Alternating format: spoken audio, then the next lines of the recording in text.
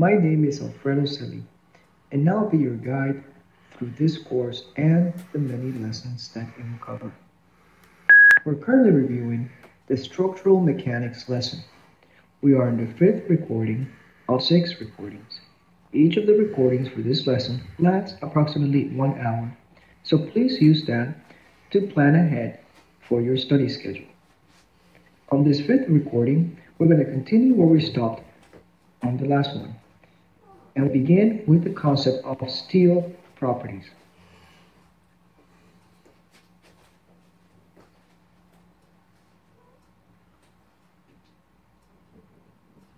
When we talk about steel in structural mechanics, we're referencing structural steel.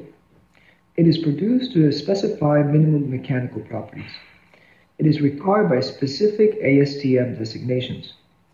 There are 3 types of hot-rolled structural steel for use in buildings. We have carbon, high-strength, low alloy, quenched and tempered alloy.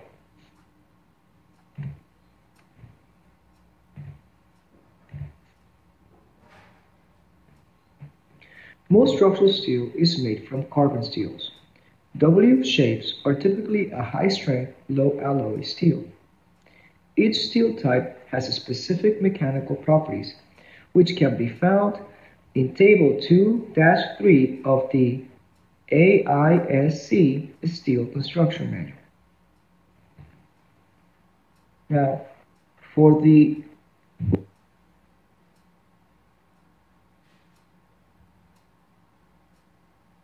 going to reference a couple of ASTM standards, and of course we just referenced the AISC, the steel manual. Now these are just to give you benchmarking ideas and to point you into different references that are used to go through the lesson.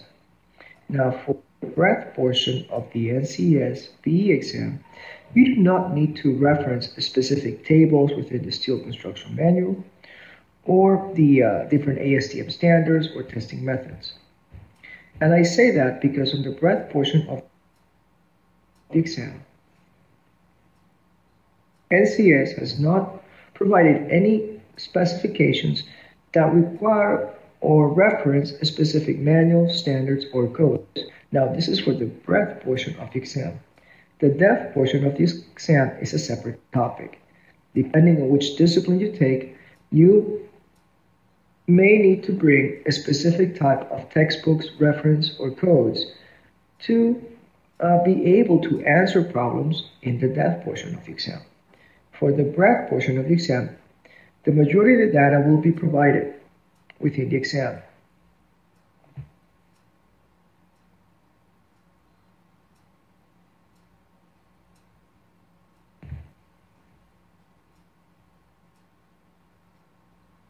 Now, back to steel. Steel properties are independent of the type of steel. We have the modulus of elasticity and the density of steel. Now, we have steel properties that are dependent on the type of steel, and that will be the tensile strength and the yield stress.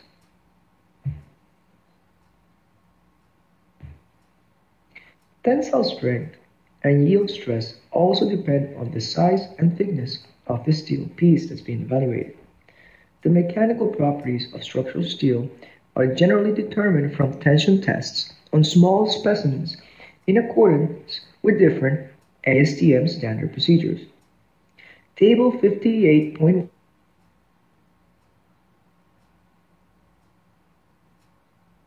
Here we see Table 58.1 of CERN, which shows us typical properties of structural steels. Note how the modulus of elasticity doesn't depend on the grade of steel. It's going to be 29,000 KSI.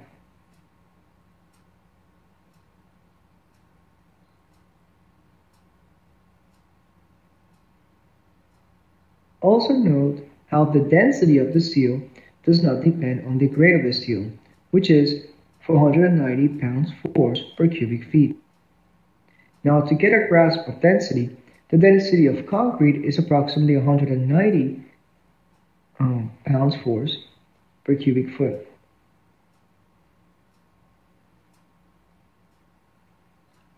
Note how the yield strength depends on the grade of steel, The tensile strength also depends on the grade of steel.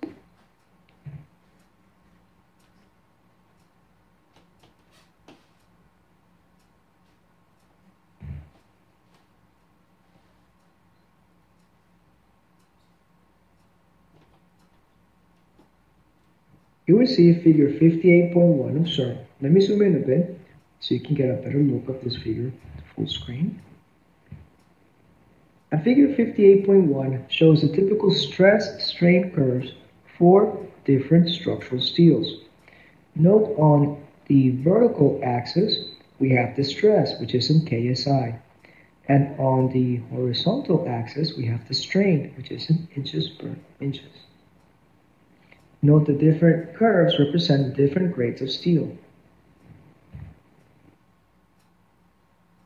The tensile strength is often referred to as the ultimate strength of the steel. This is another key technical synonym that you may be asked to find one or the other, but still will be the same kind of solution, right? Because it's a technical synonym. If you're being asked to find the ultimate strength of the steel, that means you're being asked to find the tensile strength. The yield strength is the unit tensile stress at which the stress-strain curve exhibits a well-defined increase in strain without an increase in stress.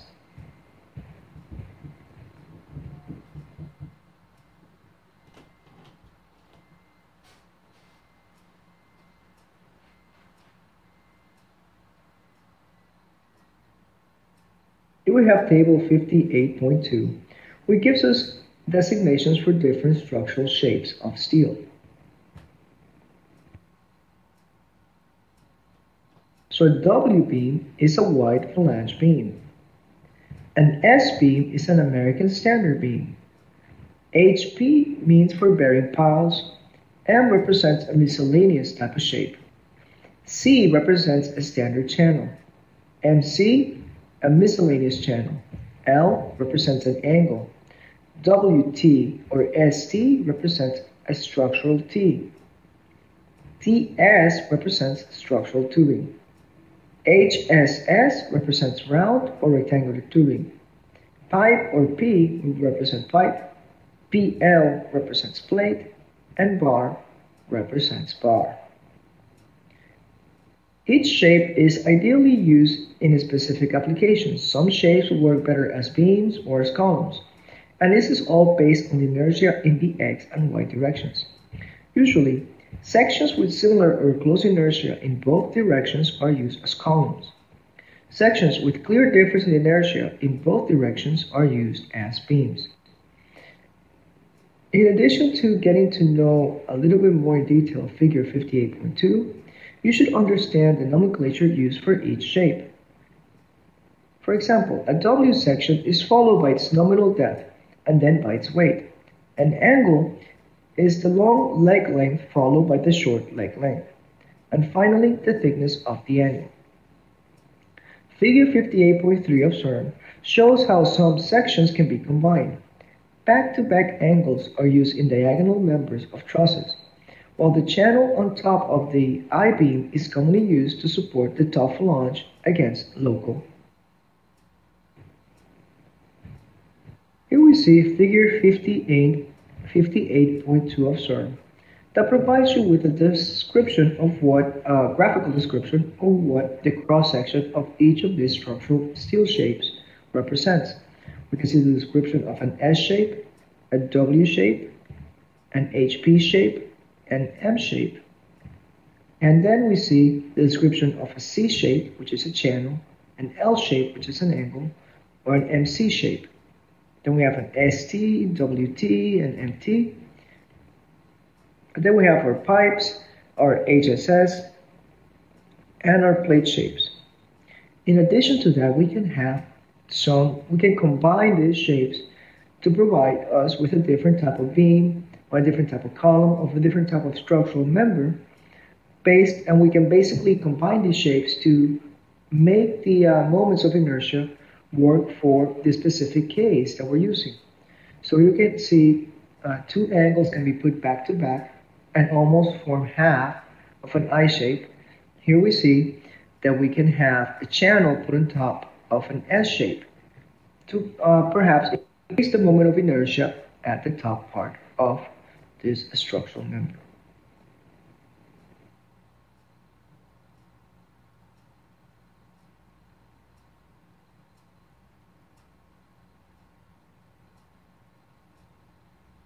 Let's start going through the concept of material testing.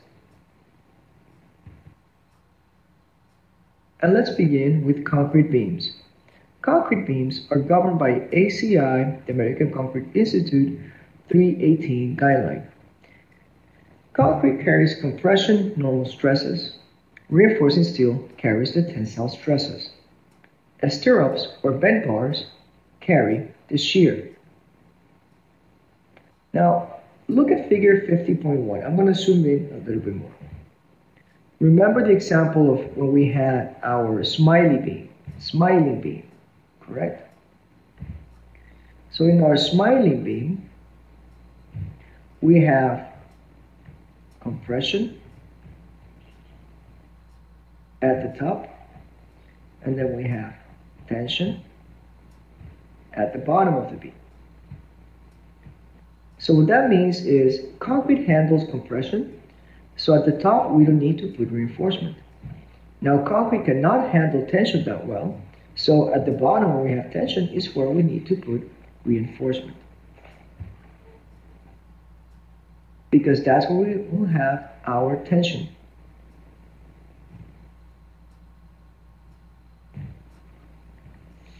Using bend bars to resist shear is becoming less common due to the cost of bending rebar, which offsets the cost of the stirrups.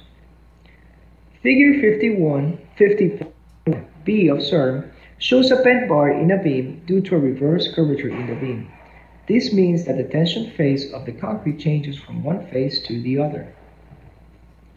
ACI 318 contains the specifications to design reinforcement to resist applied loads, as well as code minimums.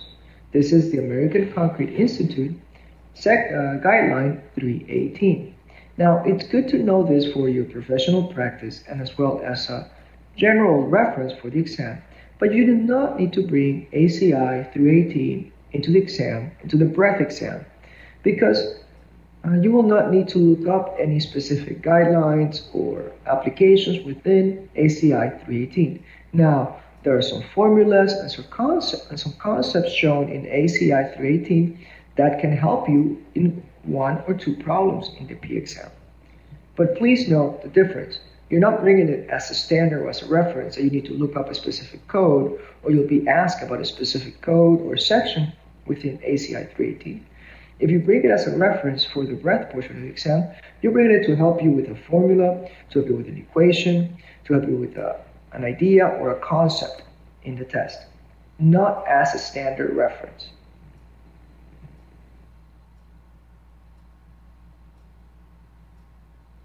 So let's continue with concrete beams.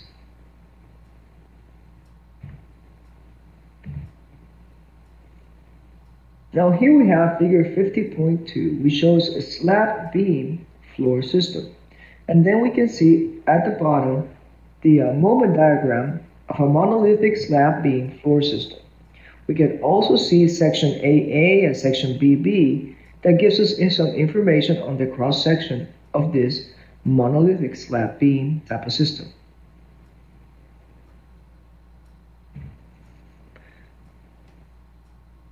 The effective shape of the concrete beam is defined by the shape of the section in compression, as we can see in figure 50.2. Now, figure 50.2b and 52.c show examples of T-beam. These beams are often used to reduce the amount of concrete in an overhead application, such as in the floor and roof of a parking garage. This reduces a large portion of the dead load on the floor system. Please be aware that in positive moment regions, the compression block can be either in the phalange of the beam or in the phalange and web of the beam. Reinforced concrete sections can be singly or doubly reinforced. Doubly reinforced sections are used when concrete in the compression zone cannot develop the required moment strength.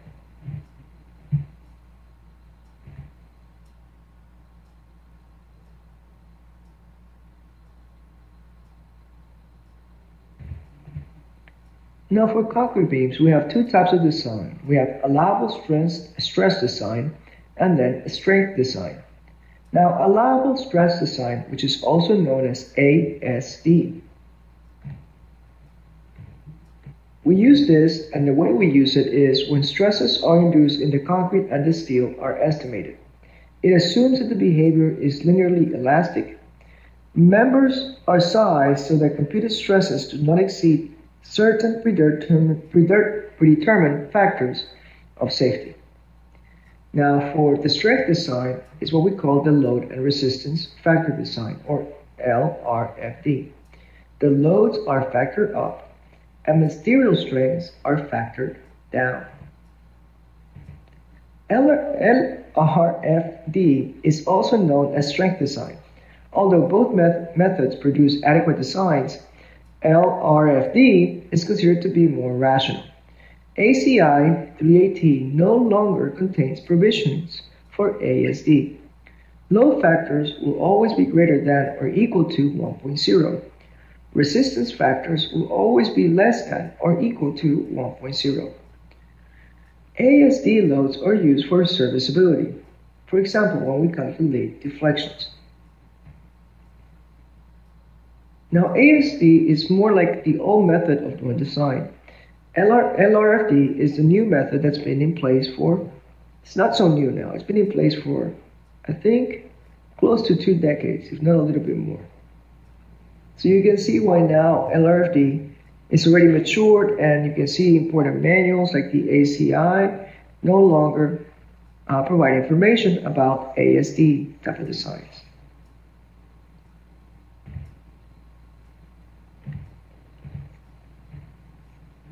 Now in concrete beams, we need to determine the service loads, which are the loads, both forces or moments or couplings, expected to be imposed on a structure during its full service life.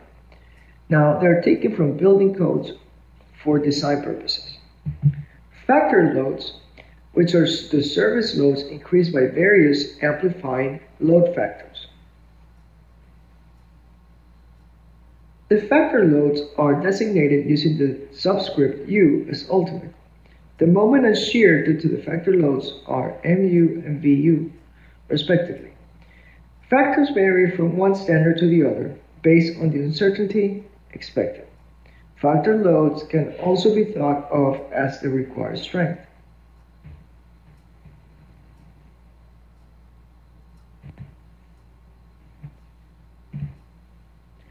Now here we see some of the load combinations for strength design. We have dead and live loads. We have equations 50.1 and 50.2 of CERN. We have 1.4D is our dead load, or the combination of 120% of the dead load plus 160% of the live load. And it also considers dead, live, and wind loads. And these are shown through equations 50.3 through 50.5 of CERN. These factors are according to the American Concrete Institute. These load combinations are very similar to the load combinations specified in ASCE SCI 7. The current version of ASCE SCI that is referenced in the exam is ASCE SEI 7, which uses an ultimate wind load. Therefore, the load factor in ASCE 7 is factored down. Now, ASCE SCI 7 is specified in the exam, but for the structural depth portion of the exam. For the breadth portion of the exam, you do not need to look up any specific values or tables at one of these references in order to solve the problem. Now, an exam problem may present a list of loads to be factored correctly. Equations 50.2 through equation 50.5 are very useful in this regard.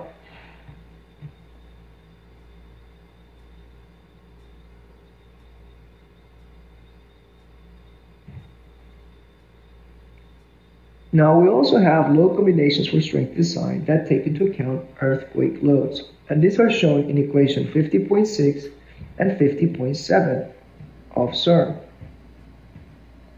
Now D is equals to the dead load, E equals the earthquake load, H equals the earth pressure, L equals the life load, W equals the wind load, and the other loads that can be considered include F for the fluid load, L sub R for the life roof load, R for the rain load, S for the snow load, and T for the temperature, shrinkage, creep, and settlement loads. Earthquake loads have a factor of 1.0 because they are ultimate level events. ASCE SCI 7 now considers wind an ultimate level event, and therefore wind also has a load factor of 1.0.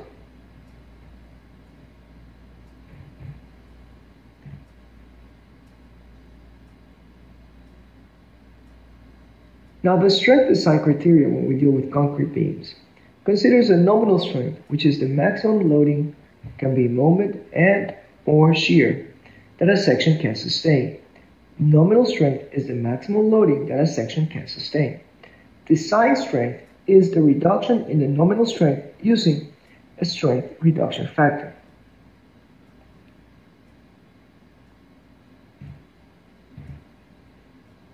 The nominal moment and shear strength are known as M sub n and V sub n respectively. The nominal moment and shear capacities of a concrete section depend on the cross-section as well as the steel reinforcement. The steel reinforcement includes steel resisting normal stresses, longitudinal steel in a beam, and like another example, a steel resisting shear stresses, such as shear stirrups in a beam. Reduction factors for concrete vary from 0.65 to 0.9. The reduction factors closer to 0.65 are applied when brittle failures, shear and compression, control the failure mechanism of the member. Larger reduction factors are applied when ductile failures control the failure mechanism of the member.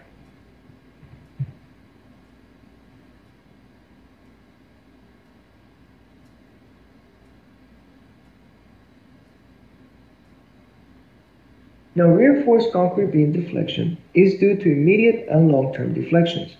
Immediate deflection is a result of the strains induced by the applied loads. Long-term deflection is due to creep and shrinkage of the concrete. Total deflection is a summation of both immediate and long-term deflections. Immediate deflections are calculated using the same equations used to calculate the deflections in structural analysis.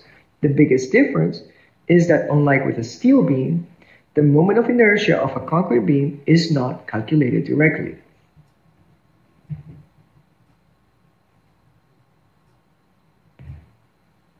Now for deflection in concrete beams, you need to identify that the concrete cracking occurs when the bending moment exceeds the cracking moment. Concrete cracking will happen when the bending moment in the beam exceeds the cracking moment, which is shown in equation 50.44 of CERN.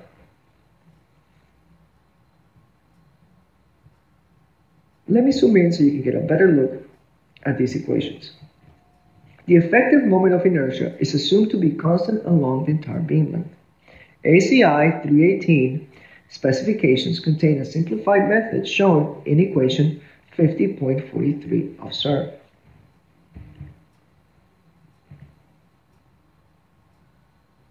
For a rectangular cross-section, we can see that y sub t is going to equal to half of the height.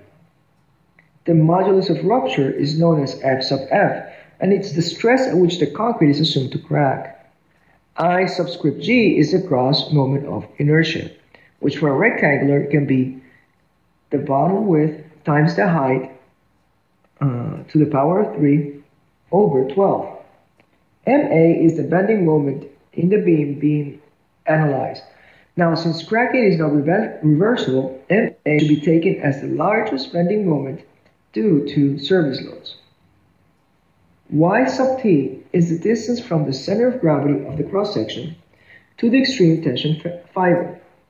Essentially, the cracking moment takes a percentage of the crack moment of inertia and the gross moment of inertia based on how cracked the section is due to the bending moment in the section.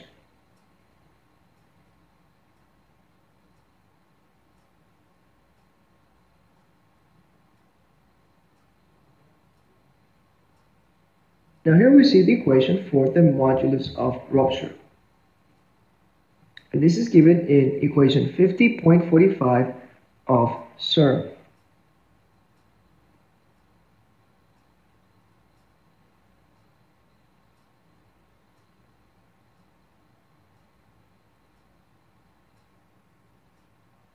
Lambda is the lightweight aggregate factor. It is generally 0.75 for all lightweight concrete, 0.85 for sand lightweight concrete, and 1.0 for normal weight concrete. The modulus of rupture is different from the tensile springing strength of the concrete, although these values should be relatively close, and in everyday design, used interchangeably. However, you should be aware that these values may be different when you're asked to solve a problem in the PE exam.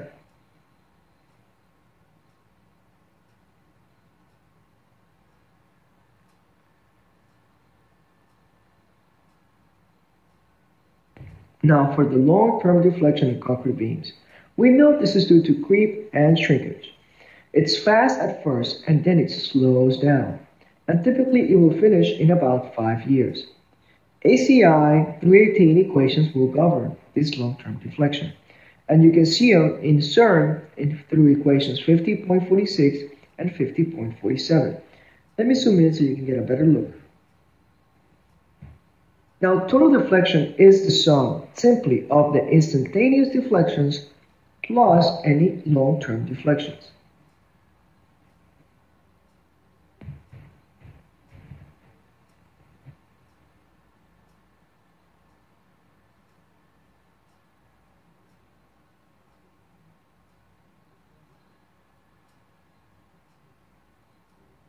Now, according to ACI 318, the long-term deformation, delta A, is obtained by multiplying the immediate deflection produced by the sustained portion of the load by an amplification factor,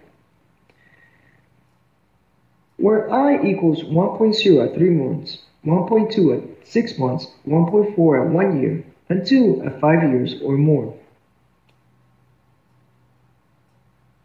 Rho prime equals the compression steel ratio. Now, in computing the sustained part of the immediate deflection, judgment must be used to decide what fraction of the prescribed service load can be assumed to be acting continuously.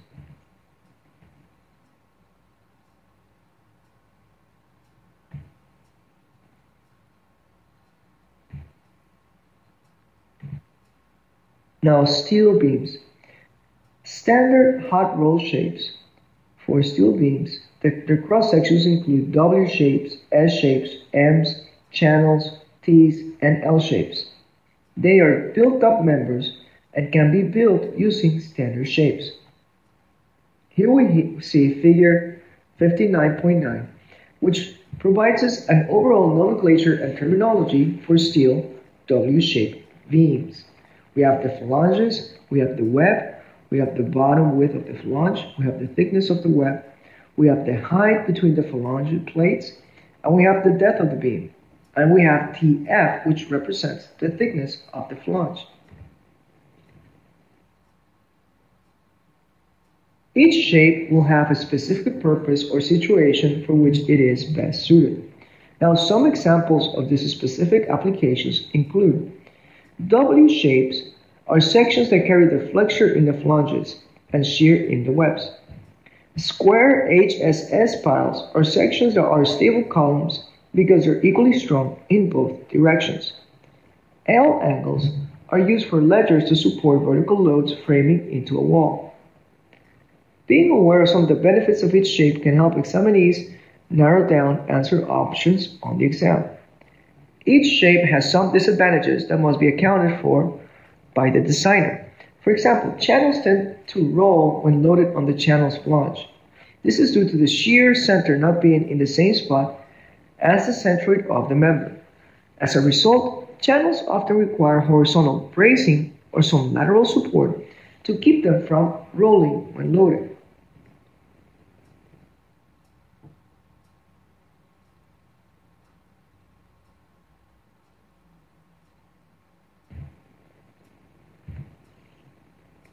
Now for steel beams, we have different types of cross sections. We have doubly symmetric shapes, which are the most efficient. We have channels which have good flexural strength, but they have poor lateral strength. We have decent angles, which are suitable only for light loads.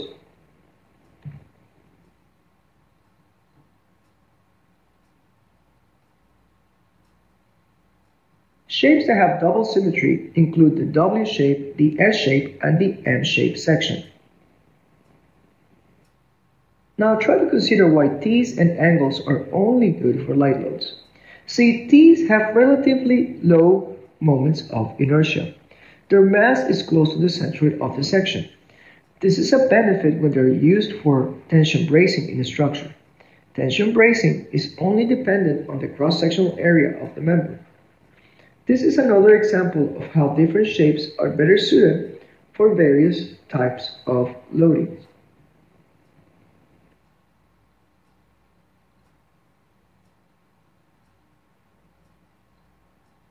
Now for steel beams, we also have the allowable stress design, such as what we have for concrete beams. Now the allowable stress design focuses on determining the nominal flexural strength. And then to do that, we need to determine a compact section and a section with adequate lateral support. Now the design strength is the nominal flexural strength that is modified by the safety factor for bending.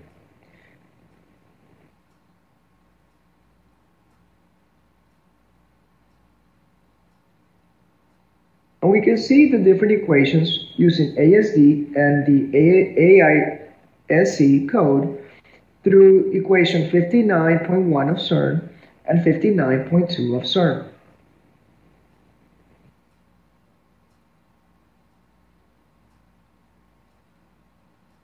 Now in this equation, C represents the plastic section modulus. This is different from the elastic section modulus, S, which is equal to the moment of inertia divided by the distance from the centroid of the section to the extreme fiber of the section. Compact sections are sections where local buckling of the member will occur prior to the member reaching its full capacity. Compact sections can be designed using the structural principles without considering local buckling.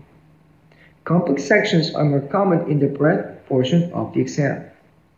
Equation 59.4 and equation 59.5 of CERN can be used to determine the compactness of a section. ASD and LRFD are both commonly used in steel design.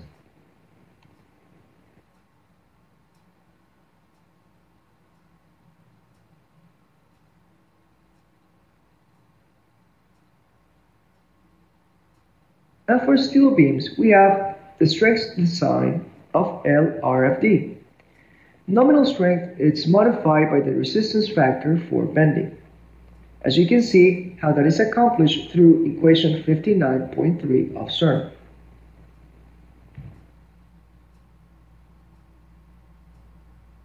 M is the moment due to the loads, and theta B equals 0.9 per the AISC specifications ANSI-AISC 360. In equation 59.3, factors are applied to both the load and the resistance. That is why the method is called load and resistance factor design, LRFD, load and resistance factor design. LRFD for steel is similar to using LRFD for concrete.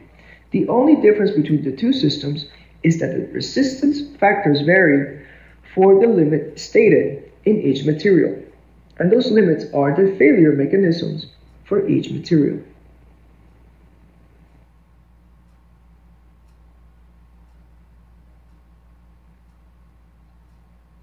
So let's go through a problem. To test the different concepts that we have reviewed so far.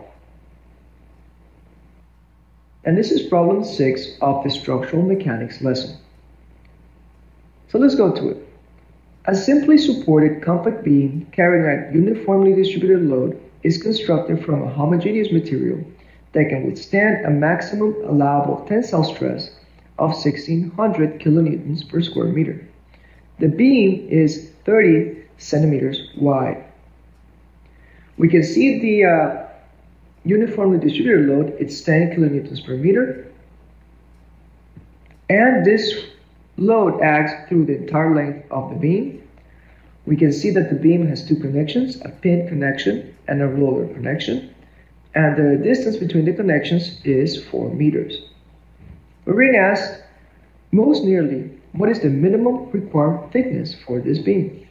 We're being told how wide the beam is. Now we need to find what is the minimum required thickness. Is it 0.3 meters, 0.4 meters, 0.5 meters, or is it 0.6 meters? Now, if you would like to solve this problem using the concepts that we have reviewed so far, I'll encourage you to please go ahead and pause the video at this stage before we get into the solution.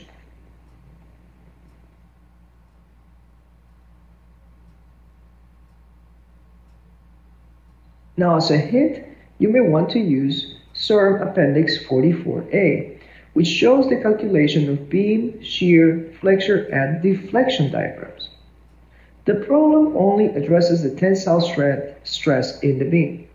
This should be a clue to students that shear is not being designed for. This problem could be modified to require designing for shear and or deflection.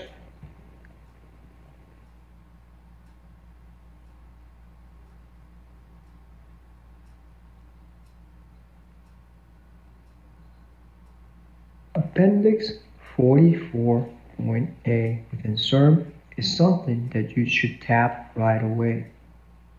This appendix will be your guide to solve many different types of structural mechanics problems within the P exam, especially when you're dealing with beams, with the loading on beams. Note that Appendix 44A is about 3 pages long, and it provides you with many different cases of load applications and boundary conditions. So let's start with the first one. We have Case 1. Case 1 includes a cantilever beam that has a fixed support and has a point load at the very edge of the beam. We can see the shear diagram, the moment diagram, and the deflection diagram. Note the equations shown here to find the deflection, or the moment, or the maximum moment, or the shear for Case 1. Note how this can simplify quite a bit out of trying to come out with these formulas to solve this problem. Case 2 shows a cantilever beam with a uniform load. Note the shear diagram, the moment diagram, and the deflection diagram. Note that you also have the equations for all these different parameters: the maximum shear, the maximum moment, and the deflection, and the maximum deflection.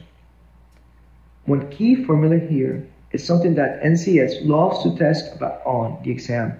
It asks you to find the deflection at a specific point along the beam.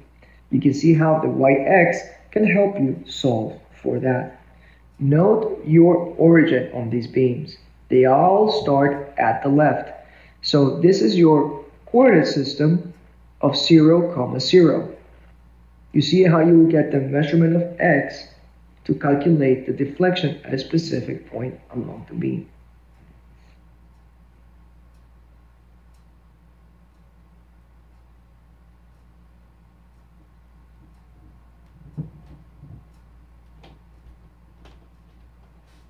Now let's look at Case 3, which shows a cantilever beam with a triangular load. So case 1, 2, and 3 are for cantilever beams, are basically fixed with a fixed support at one end only, and the other end is a free support. Note the shear diagram, the moment diagram, and the deflection diagram. Case 4 starts going into a combination of different supports. We have a fixed support on the right, and we have a pin support on the left. Now, one thing to point out is that NCS may try to ask you a problem in any of these cases and show you a mirror image.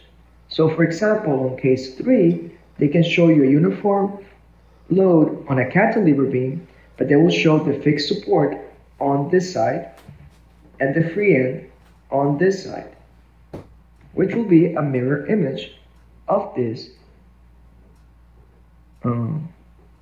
condition. So realize that, and note that you can also use the formulas to find those values as well. Now for this prop cantilever with a uniform load, we can see the pin connection, and we can see the fixed connection. Note the difference in the shear diagram. Because we have a support, we're going to have a reaction, a vertical reaction at that support point. So that will create us to have a positive shear towards the end or towards the beginning of the beam. And then as we get to the fixed end support, we can see that we'll have a negative shear, but the peak, the maximum negative shear will be less than if we didn't have a pin support. Also note the moment diagram and the diagram for deflection. Now this is Appendix 44A continued. Now we're going through case 5, which shows the cantilever beam with an end moment. Note the different way to calculate the shear. Shear is 0 because we only have a coupling or an end moment. Note the end slope and the maximum moment and how that can be found. We have case 6, which shows a simple beam with a center load. This is one of the most common loading problems that you may find on the morning portion of the exam, on the breadth portion of the exam. And look at our smiley beam. So for this beam, if it's a concrete beam, where would you put the reinforcement? The reinforcement will be put at the bottom because that's the part that's in tension. The top part is in compression.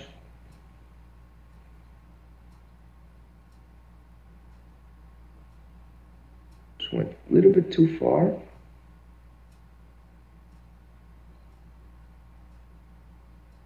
Here we have case 7 and case 8. Case 7 shows a point load with 2 pin supports and it's just applied a little bit off center. Case 8 shows 2 loads that are equally spaced at the outside. They have an equal distance from the 2 fixed end supports. Note the difference in the shear diagram. This beam experienced no shear at its middle section. Then we have case 9, which shows us a simple beam with uniform load. And then the last, we have a simple beam with a triangular load.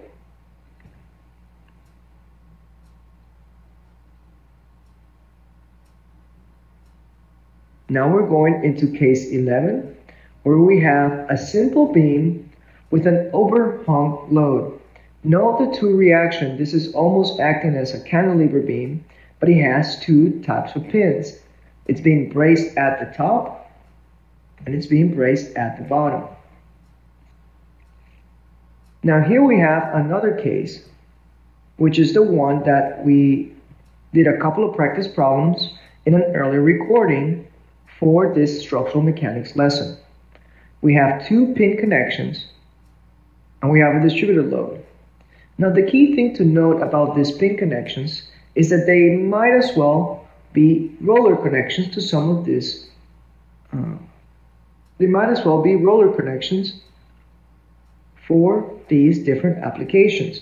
And the reason I say that is because we don't have any horizontal loads being applied to this beam. So really, being a pin connection doesn't mean that we're going to have a horizontal reaction.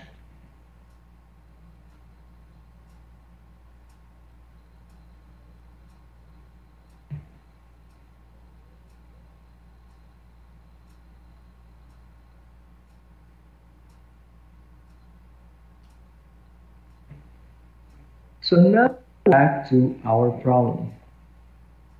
Note the uniform distributed load and how we have a pin connection and a roller. We don't have any horizontal forces acting on the beam, therefore we will not have any horizontal reactions. Let me quickly switch back to CERN so you can see what case will apply to this kind of problem. On an appendix 44A, it will be case 9.